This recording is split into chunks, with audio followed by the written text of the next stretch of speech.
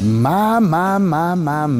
Worship was absolutely amazing today, and God met us in His Word. The topic of the sermon was love and respect, God's strategy for staying together. The text was Ephesians 5, where the Bible says, "Wives, submit yourselves to your own husbands as unto the Lord, and husbands, you ought to love your wives the way that Christ loved the church."